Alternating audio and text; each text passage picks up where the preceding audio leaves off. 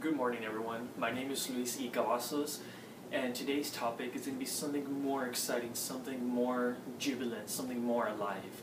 In my previous videos, I have talked about and covered topics such as anxiety, depression, mood disorders, industrial psychology, on how business owners try to control their employees, and also how controlling can yield towards ownership, using the have mode rather than being in the being mode. Well, today's topic, I am deeply honored to express to you a topic that I deeply love, and a topic that I did intensive research on is on love and relationships. Today's going to be really exciting because I want to discuss to you how to find purpose in a relationship, how to communicate with your husband, your wife, boyfriend, or girlfriend. As you can see here, I did a pretty intense, thorough research on love, intimacy, relationships, passion, the controlling, on how it needs to be separated. So here's my work that I did on love and relationships. So to continue on, I'll be talking about love and its attitudes and its emotions. What is love, one may ask? Well, love is an essential attitude that targets countless individuals around the globe every day. Love is a universal language. Love is expressed in many ways. Verbally, by saying, "I love you, sweetheart." Through nonverbal communication, by doing this, without even saying words, just by doing this, or by this also. Another is through expressiveness, by giving flowers, being enchanted by beauty, by that urge of love, that promising urge that just binds and suffocates one another through that primal urge of love. Love is like a seizure. It will strike you instantly in that moment. It will paralyze you without even thinking, whoa, what am I now? Who am I? What am I doing now? So those are the topics I covered in my research. The attitudes of love, emotions, its cognition, the brain, and how we find purpose in love. So in this world, we can find problems where couples are bitter men, they keep fighting. "Josh, it's all your fault." "Mary, why are you talking to those guys over there?" When in doubt, those are Mary's best friends. But what causes those urges of being jealous, being possessive, like "I own you" type of thing? So in this topic, I want to cover the context of language on love, which is what I covered in my research. Step number one, the language of love. The language of love is how we communicate with one another. For instance, in my previous example, I used Catherine. I'll use Catherine again only because it's a simple example for me. So let's say Catherine and I met at a church, or I was shopping at the mall, and boom, I fell head over heels over her. What do we say usually? "Oh my goodness, that was love at first sight. I think I'm falling in love with her. I think I'm falling in love with him." Most girls and guys say that equally.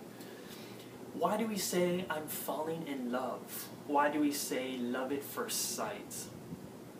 The sight of what? Love is an alienated goddess. We don't see love. So therefore, we are paralyzed through the thoughts of the sight of unknown. What is the sight? When we say love at first sight, it's paradoxically, intentionally meant for "I'm falling in love, therefore I will be paralyzed" through that image. The image of what is what you have to ask. What is the image? The image of the canvas of the art of life, or the canvas of the art of the self-portrait of yourself in which you're falling in love? Are you falling in love because it represents something from your past? Or are you falling in love because you want to give yourself wholly to the alienated goddess of love? So that's where you have to pause for a moment and ask yourself, who am I falling in love? Am I falling in love for the sake for myself, or am I falling in love with the alienated goddess in which I will succumb myself to? That's what I did in my research. I postulated those questions because I pondered to my mind, well, gee whiz, what is love? And I pondered many times, and I asked my professors, and I did intensive research. I read numerous articles on the database, and I was wondering myself, why do we say love at first sight? Why do we say falling in love? When in doubt, falling in love is very abstract. Falling in love is giving yourself wholly. When in doubt, you're not even in love yet. That's the trick, people. You need to transform yourself and change the language and say, I'm being in love. Never say I'm falling, because when you say I'm falling, I don't mean that you're going to fall to the floor, but you're falling head over heels, which makes the emotions more magnified. You're magnifying more emotions, you're polarizing more thoughts into your cognition. So you don't want to polarize extra emotions which weren't even there in the first place. So in order to be able to know yourself, you need to ask yourself this question: is love an art, or is love the beauty of the campus, of the self-portrait? So that is the key question you may ask, that you have to ask yourself. That's the question I asked myself, and that's where my research went thorough. The second is imago. Imago are the traits that we have learned and picked up from our relationships with our parents, which is learned behavior, which is the stimuli, the environment, everything we see from our mom, from our dad. So let's say Susie is, let's say she's 8 years old, and her father has always been destructive, alcoholic, smokes cigarettes, comes home abusing his wife. Her dad berates her, tells her, you're not worthy, you're just like your damn mom, you're just disgusting, you're ugly just like your mom, why did he even marry your mom? Those destructive words can harm a child's psyche right here, mentally and physically, because what if the dad abuses her? So as she grows older, let's say she's 21, 22, around there. Let's say she's 22. So now she's dating this guy named John. John so happens to be suffering substance abuse disorder. He's been suffering alcoholism for 4 months. He smokes crack, he smokes cigarettes, he does cocaine, and he abuses girls by punching them, scolding them, grabbing them. But for some reason, she likes him. And why is that? That is the imago, and that is what she's comfortable with from her childhood. Therefore, she's resorting those emotions through the present relationship with John. To her, that's her comfort zone. To her, that's what she's always been used to. Therefore, her metacognition, subconsciously, that's what she loves, that's what she's attracted to. So if John abuses her, tells her, you're not worthy for me, why did I even date you? I'm not saying she might like it, but she'll take it. She'll take all the verbal abuse. She'll stick with him by his side. And why does that happen? Well, that's the imago, people. Imago are the traits we have picked up from our parents. Think of it as a video recorder. Imagine our brain is video recording everything. It's televising everything. It's channeling. It's going like this. It's picking up all the external stimuli, and it's recording subconsciously. So when we sleep, our delta waves are being programmed, channeling all the emotions, all the experiences we have experienced in our childhood. And that, my friend, is how we always get what we want with our boyfriend or girlfriend. And that's why Many people would ask me, Luis, why am I attracting the same person over and over and over again? Why are they the same like my previous ex-boyfriend? Why are they the same like my previous ex-girlfriend? Why can I not break this bondage? And I always tell my friends, because it is your imago. I always ask them, tell me your childhood. And I make them aware of their childhood. And once they tell me their childhood, there's a binding connection that crosses the bridge into the present relationship. There's a cure for that. The cure for that is becoming aware of your own emotions. Why are you so hostile? More than often not, when a person is hostile, that is because they want to have control in the present moment. They never had control in their childhood when their father would beat them up, when the father did drugs. They couldn't control that. I mean, they were 6 or 8 years old. Nobody can control that. That's uncontrollable. So when they're 18 or 20 years old, they're going to become more dominant. They're going to become more controlling. They're going to become more bossy. They're going to want to control their boyfriend, or boyfriend, girlfriend, or whoever. And that yields towards the child from within. The child from within is what I expressed as the expressive character. P, A, C. P, parent, A, adult, C, child. When the person is 22 years old, they're carrying on the child from within.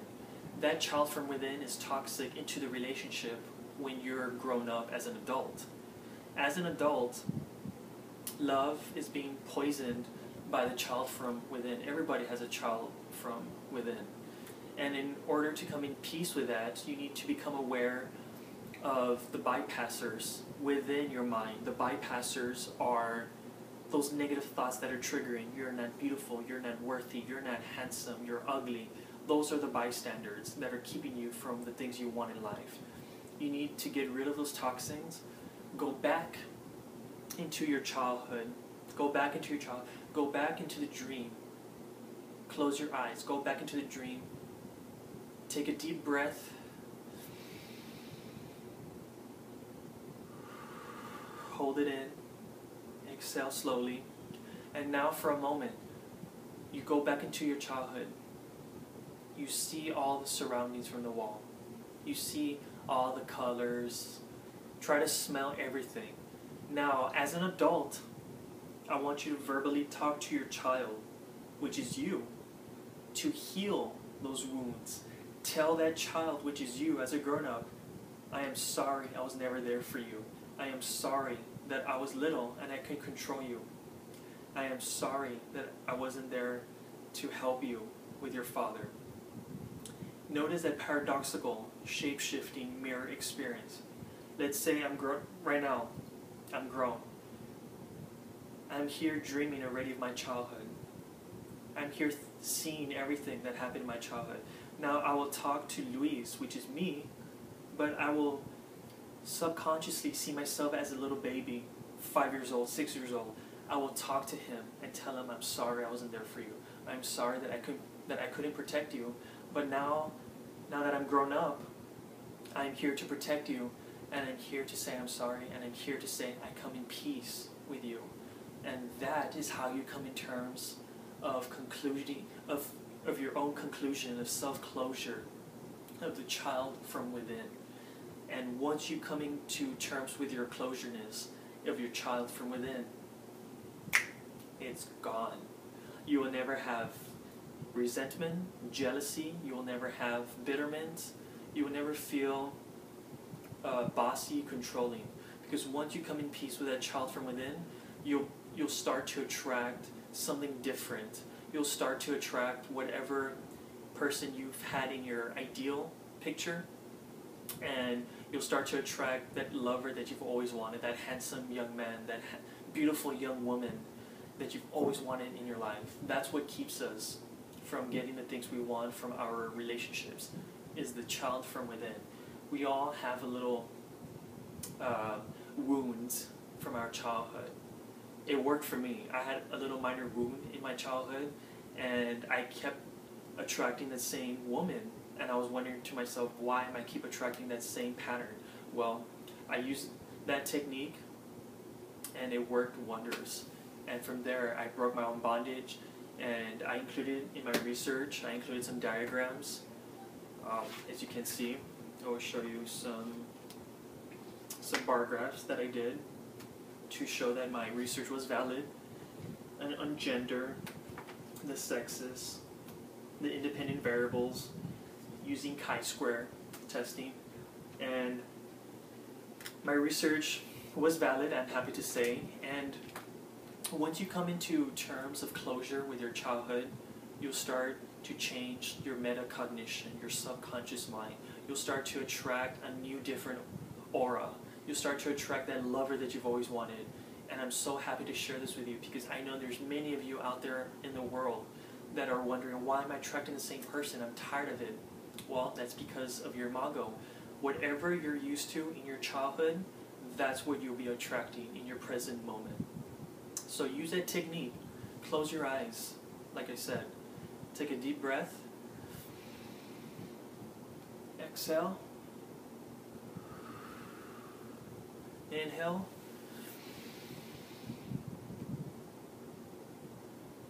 Exhale. One more time. Inhale. Exhale. Now, you go back into your childhood. Go back into your home. Go back into the walls. Smell everything from your childhood, where you were raised. Find that child, which is you, and talk to him. Get on your knees. Just go something like this. Go something like this, and talk to them like this. Tell them, I'm sorry, I wasn't there for you. Give them a hug. Give them a kiss on the cheek, which is you as a little baby. Give them that promising love, and therefore that child from within will be closed. No more emotions.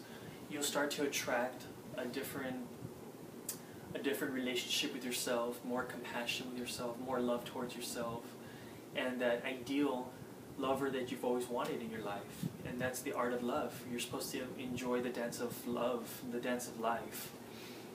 And another important research that I did is two terms that I coined in my research, which I've noticed when I did intensive research, was productive expression, the productive character, and the expressive character.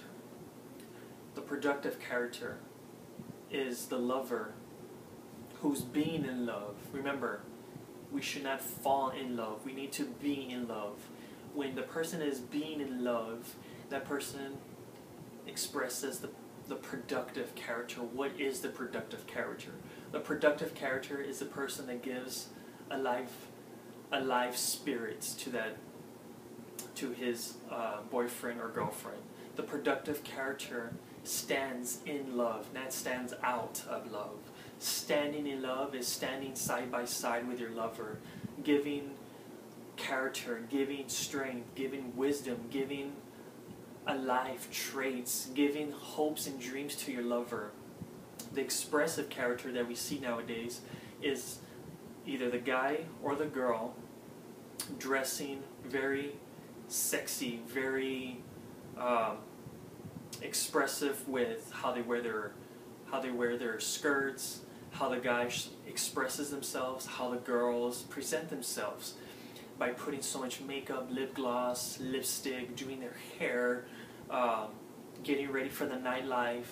That is the expressive character, and they think by that is what will get them having the long-term relationship. And I'm sorry to say, but that is not the way to stand in love. The expressive character is what I've noticed, and it's common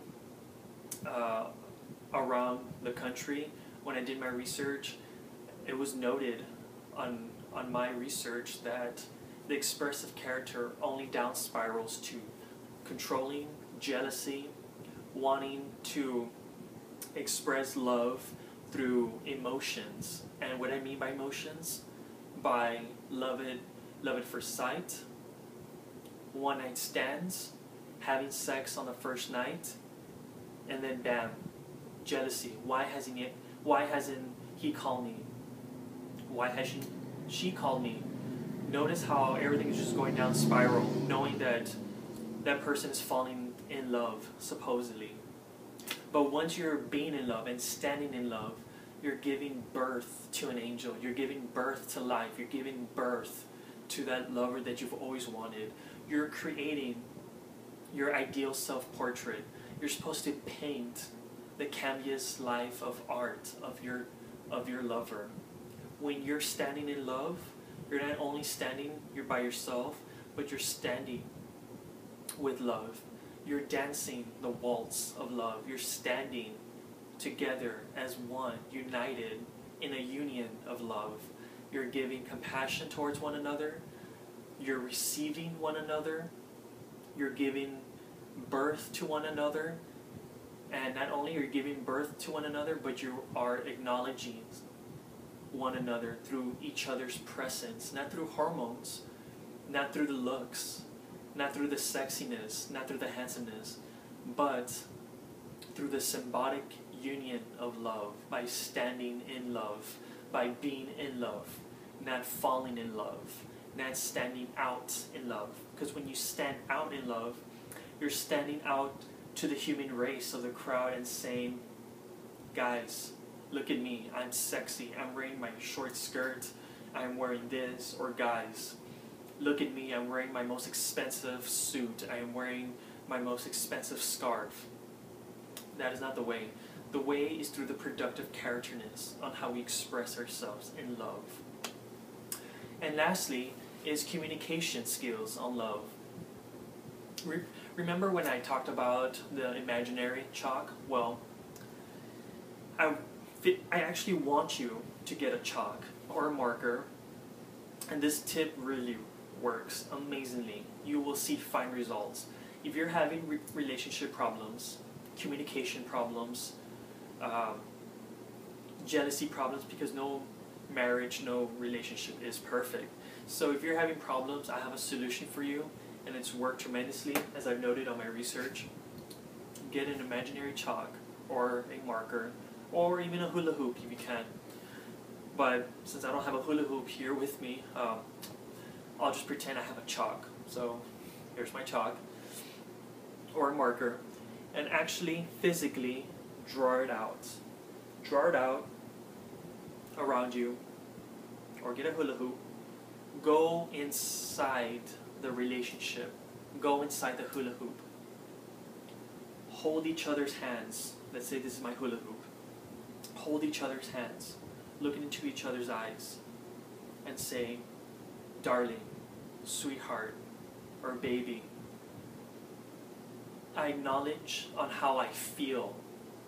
I acknowledge on what has been going on with us. Notice what I'm saying. I am. I acknowledge. I'm not saying it is your fault. You need to hold each other's hands, look into each other's eyes, inside the inner circle of the hula hoop. Hold each other's hands and say, I am not happy on how I'm feeling right now. And the way I'm feeling is, you've been ignoring my texts. You've been ignoring my phone calls, sweetheart.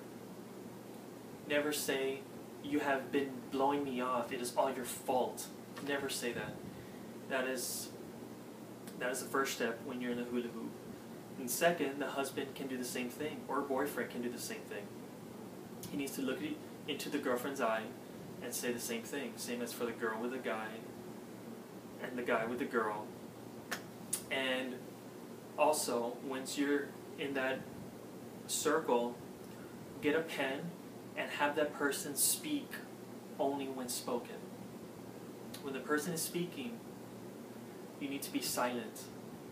Listen. The art to love is to listen. When you're listening on how the person feels. Excuse me. You're getting inside their quality world.